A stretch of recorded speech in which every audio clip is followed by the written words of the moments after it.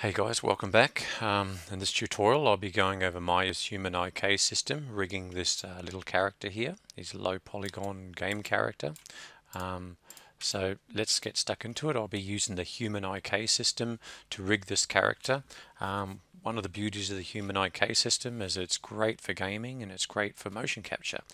For example, you can take your completed rigged character into Motion Builder, which is another of Autodesk products for motion capture related animation.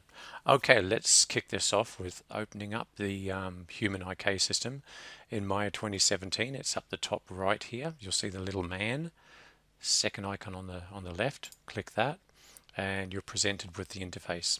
Okay, so what we're interested in here is the character. At the moment it states none, and if I drop down there's no character, so we need to create the character skeleton. So create, we're interested in create skeleton first off. Create control rig, we'll use that later on.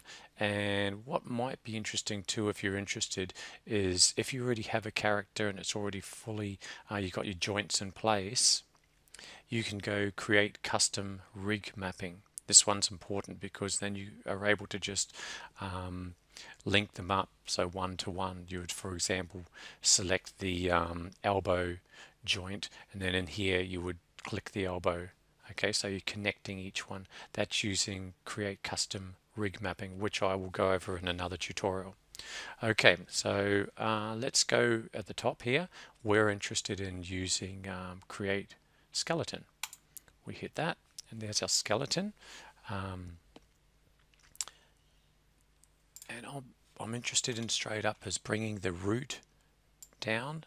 So by clicking on the root, the center here, the hips, I'll bring that down to my character's hip, around the belly button, just below the belly button, about here. I'm going to go into the front view, and now it's all about, first you want to state how many fingers, how many toes, how many in the spine, and how many neck joints you want. I'll say 2 neck joints, and I'll say for my character, I'll say 4 for the spine. And my character, I believe, has 3 fingers and a thumb, so 4. So I'll get rid of the middle finger. There we go. And I'm going to only say the big toe and just the one for the toes because he's just got the shoes on. I'm going to bring these up because they've dropped a fair bit. And by the way, you only need to do the left side. Don't go ahead and do the left and the right side. I'm just placing these down to approximate. Okay, so now the key to placing these joints, locating them, placing them, is you need to be in the definition tab up here. Okay, so once you've got your toe bones, your finger bones, etc., go into definition. And what's important, the key to this is keeping this green, the validation status. That needs to be green. All of these joints need to be green. If they turn orange, you need to undo and reposition them. So let's go through. I'll give you an example of one that changes color, if I can. There we go. It's turned orange. So I need to undo that. Okay. So let's go for it. I'm just going to go through this process pretty quickly for this tutorial, but I'm just coming down through each joint, placing them. Whoops. Okay, and I'm using the up-down arrow keys on my keyboard to go through each one. That's the left foot there. It was rather low. Okay. Still green, great. Still green, still green. Bring this up. Out here. This will be the roll of the foot.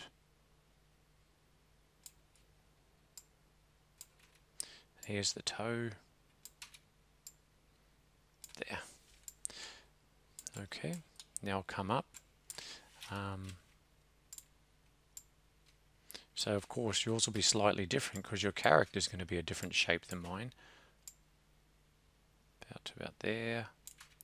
Now I'm doing the clavicle. Now what's important with the clavicle is you come into the shoulder and it should be the clavicles, the top of the shoulder area here, around the collarbone, not over here on the shoulder, but your collarbone. Now, so it should be up fairly high. Now I'll do the shoulder, and I need to bring the shoulder down like that, so it's in line with the edge of the armpit, not out here. Bring it right in here. Okay. Now this particular character, he's sort of got this pear-shaped body, so his arms are going to always be out on this angle here. Alright, so take that into account as you're rigging your character. Think about the shape of the anatomy of your character. Okay, it's still green, great. Wrist. Whoop, that's changed, see that? So I've got to take that back a bit. Okay, that's green, not too bad. Sometimes, by the way, you can hold D, move the pivot point, and you might get away with it. That's a little tip if you are finding it quite difficult. And you can always rotate. Whoop, didn't like that either. Okay, so maybe I'll bring it forwards, way up here a little bit. Okay, seems to be happy with that.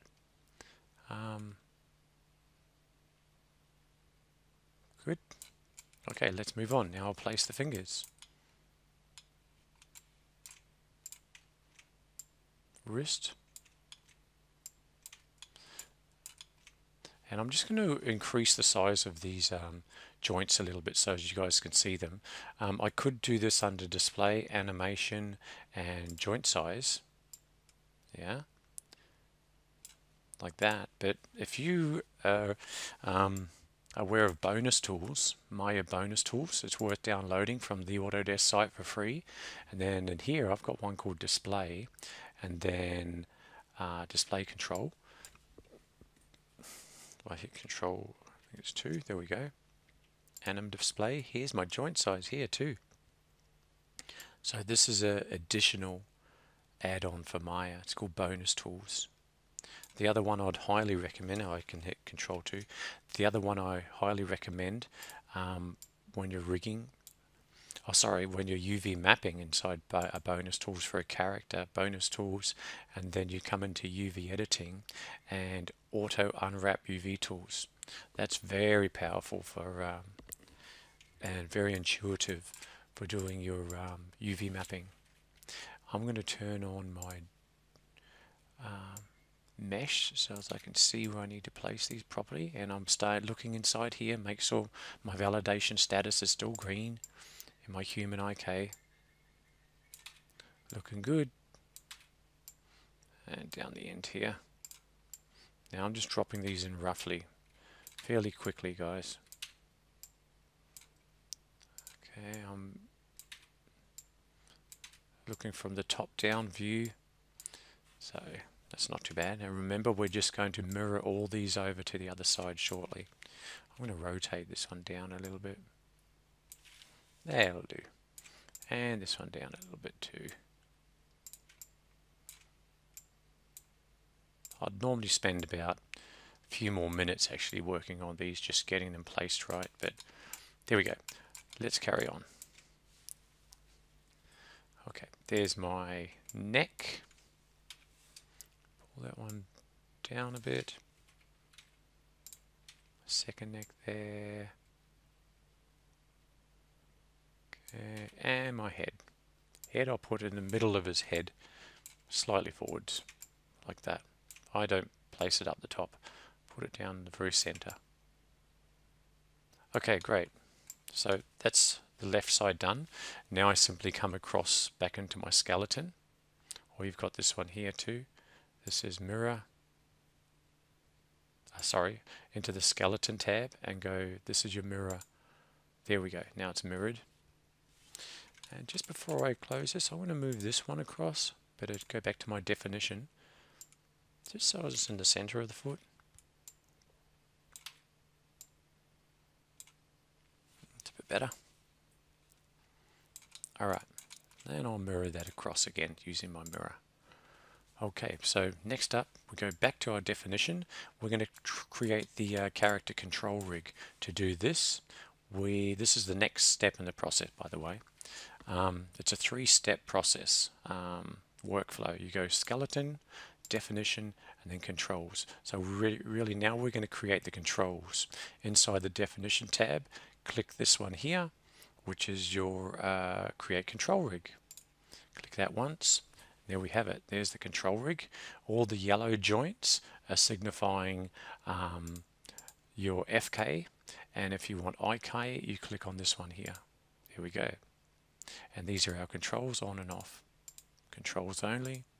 So now I should be able to, I'll turn this one on, grab a control and move it about. Okay, fantastic.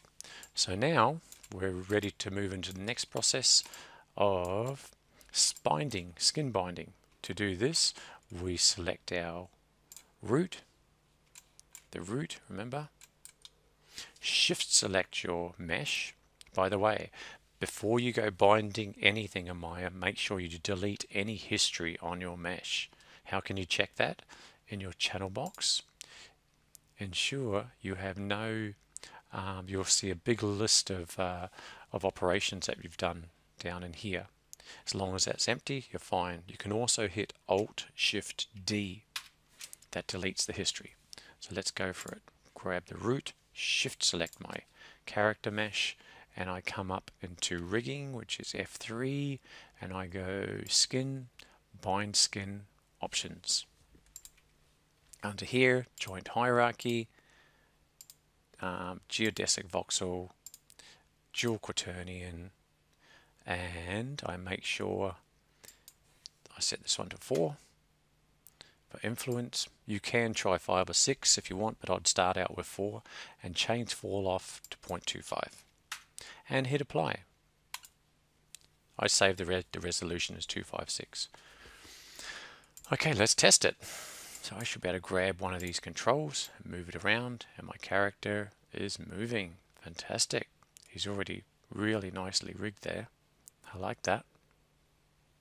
Okay, and if you're interested, I'll quickly go over some of these controls for actual animation. So we actually animate using the control setup here. Here's my character, he's called character 1, and I'm using this control rig that I just created. So to animate using the human HIK system, first you need to set up your animation properly. How do you do this? Come into your animation and to your settings down here on the bottom right, the little running man, change it to real time playback speed to 24 FPS real time. That's important. Then come up to the animation tab and ensure that new HIK curve default is set to independent Euler, the same as the top one. These two should be the same. And then click save. Why do we do this? Because see how it says new human HIK curve default rotation interpolation. Well, I save that. Inside the graph editor, if you don't do that, you will not see the rotational values for each of these controls. Okay, you can still animate, but you won't see the rotational values, so you won't be able to adjust the rotation values in the graph editor. Okay, we're ready to animate. Normally when I create any animation, I at least have a ground plane, unless you're in space. Okay, and then I would put my character into his first pose. Maybe I always bend the legs a little bit. You should never really lock the knees. Bring them down here. Hands down. Try and have them asymmetrical, not exactly the same on each side. You don't want them mirrored because that just looks very unnatural. I'm going to tilt his head a little bit, maybe slightly forward a little bit, and I'd change those little fingers.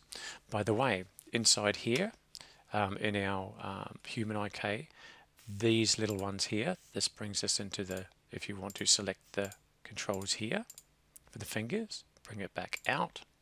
So that's what those two little arrows are. Same with the feet. I've only got the one joint for the foot. Okay. What's also important up here is our controls on off. Here is our FK on off and our skeleton on off. I don't need the skeleton, so I'll turn that off. When we move a control, I tend to use these two here. This is full body control. See, it's pulling the whole body. Okay. Whereas opposed to just this one here is just a single limb. Now I'm only moving the limb. Okay, I'll go back to full body for now, and I'll put him back in the T-pose. Also, what's interesting is I very rarely use this one here, which is just selection, single selection. Okay, these two are important. They look like little pins, little tacks. They're called for pinning, and if you notice, his feet are pinned. So if I grab the torso, the hips, and move that down, see the feet are stuck on the ground. They're pinned to the ground, aren't they? If I click this one, his right foot, and unpin it, now watch what happens when I move the down. There, it's unpinned. So that's pinning. So I'll pin them again. Whoops, better select it. Pin, pin. Both the translate and rotation are pinned. Okay, there's the moving back to the T-pose. This one here. Okay, also what is of interest to us, if you select outside anywhere inside this pane, like clicking that, click it twice actually, once, twice there, you're selecting all the controls. So I always start off bringing up the blend, translate, and blend, rotate all the way up so everything turns green. See, it's half green. Each control's half green. I'll just turn that off. Half green in the translate, and now it's full green. So we've got HIK fully on here now. So they're all green. I'm ready to go. Okay, so I'm in full HIK mode. All right, now to animate, it's a fairly simple process. Talking about the process, we go through 3 or 4 stages of animation. We go through what's called the initial it's a pose to pose. Okay, so we do our key poses first, and then we move into the in-betweens, and then we move into the doing your ease in, ease out, and your moving holds, etc. Then finally you move into your polishing. So you iterate on the same animation about 4 times over. Okay, so let's do a quick blocking pass here. Actually, I'll go through that in the next video where I actually animate the character. But for now, just be aware that you need to pose your character, and once you do have your character properly posed, however you wish to start out on frame 1, you need to select everything, like clicking in here, and then hit key S. S on the keyboard, and it denotes one key. Then move to your next pose, frame on your timeline, pose your character however you want him to be,